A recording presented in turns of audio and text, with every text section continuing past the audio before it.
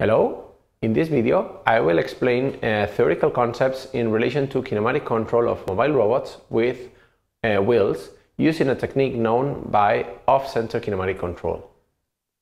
Therefore, the aim of the presentation is, on the one hand, to understand the concept of kinematic control and its application for trajectory tracking.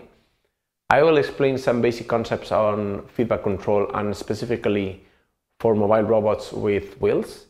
I will explain the difficulty of their kinematic control as a result of being subject to a non-holonomic constraint that will appear in the vast majority of mobile robots. And finally, I will explain all the mathematical background related to the proposed off-center kinematic control and the closed-loop structure. So first, we need to understand the concept of kinematic control. The ultimate goal is to determine a set of control actions that is wheel speeds that allow to reach a final configuration from an initial configuration. In kinematic control, aspects such as obstacle avoidance are not considered. That's a task typically considered in motion planning algorithms.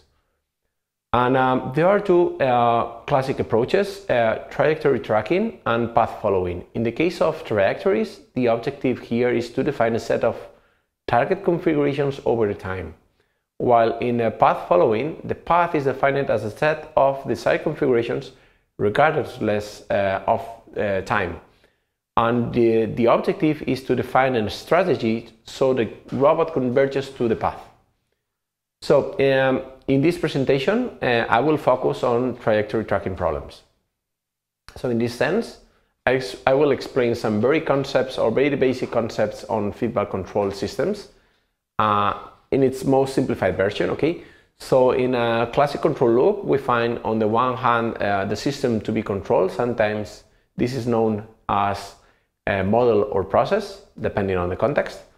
And on the other hand, we have a controller or controller, whose objective is to minimize the error between a reference or set point and the measured output, okay? So here I show three basic examples of control laws that we can find classically in the literature.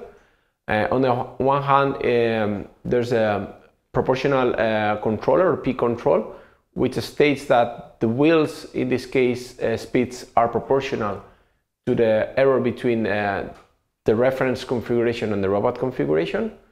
A PD control includes a derivative term that basically includes also the speed error.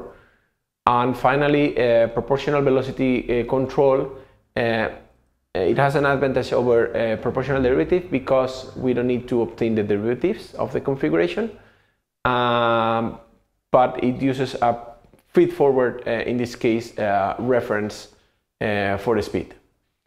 So these controllers, they do not include any kind of integral action because the process itself, the robot, already includes this integrator by integrating indeed the model or the process equation, as you can see here, over time. Okay, so a very important concept in mobile robots with wheels is the concept of non-holonomic constraint. Which is or has been explained in a previous video about wheels types and also types of robots. So in this case, in this kind of robots, we're going to deal with differential configuration. Fixed wheels indeed introduce a non-holonomic constraint. So in practice, we have to control a robot over R2 times S space, which means that Cartesian XY space together with the orientation, using a set of control actions that are defined in the R2 space, which are indeed the wheel speeds. Okay, so due to the non-holonomic constraint, this implies that the robot is not controllable in specific directions at any time instant, so only on certain directions, and therefore the control to be designed must take these considerations into account. So to understand the concept of non-holonomic constraint, we can see that the robot's base velocities, the velocity in x and y, are not arbitrary, and they do depend on the actual robot configuration orientation, and also on the linear velocity of the robot. So on the other hand, the orientation of the robot can be modified from the angular velocity, and both linear and angular velocities can be obtained from the wheel's velocities, which can be measured with sensors such as encoders attached to the wheels. Okay, so as a consequence of the non-holonomic constraint, we cannot control without considering that not all directions are directly controllable. Okay, for instance, we cannot control lateral movement of the robot using this kind of wheels. So for this reason, the proposed control is based on the concept of off-center point.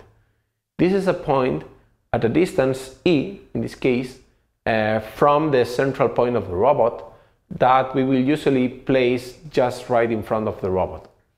The maths for computing the position of these points are rather quite straightforward, and they can be obtained directly from the robot configuration considering this distance e. Okay. So similarly, we can get the speed of that point. The maths related with the speed of that point is we just simply need to do the derivative of the previous equations, and you can see that it depends on the one hand, it depends on the actual speed of the robot, the speed in x and y axis, but also depends on the angular speed as well as obviously the orientation.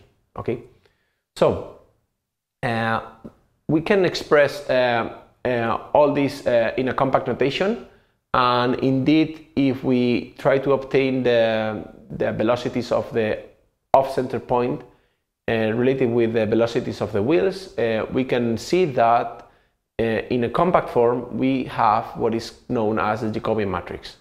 This is a Jacobian matrix that relates the speeds between the wheels and the off-center point in this case. And also we can compute the inverse relation of this Jacobian matrix to determine actually that the speed of the wheels that they should have for a given speed for the off-center point. Okay, so the actual task for the control will actually be to define this speed for the off-center point. As you can see, this matrix is rather quite simple. Basically, it depends on the orientation of the robot, and also it depends on the distance e of the off-center point, which is indeed a design parameter.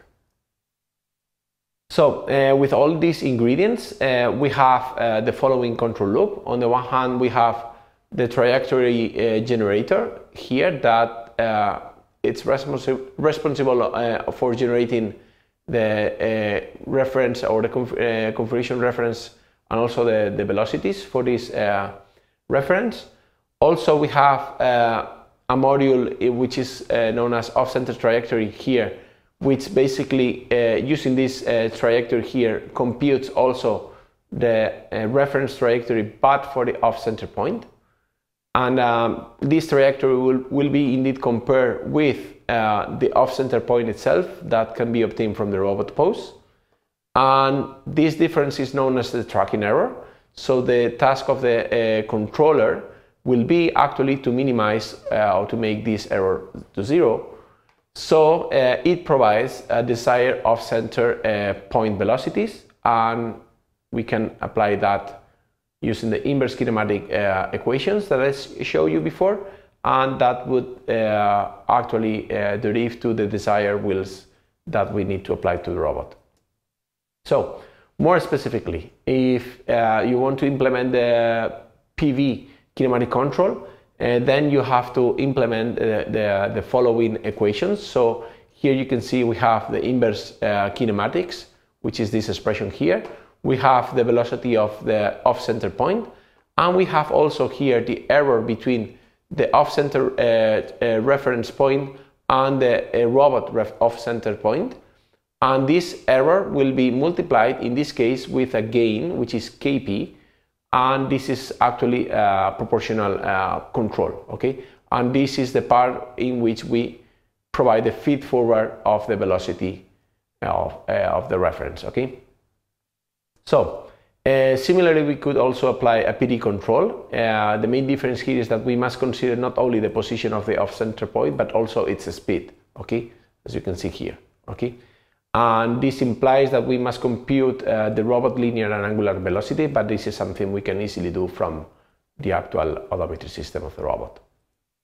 So in this video, I have explained the kinematic control using a technique known as off-center point that can be applied to mobile robots with differential configuration for trajectory tracking problems. Thank you very much.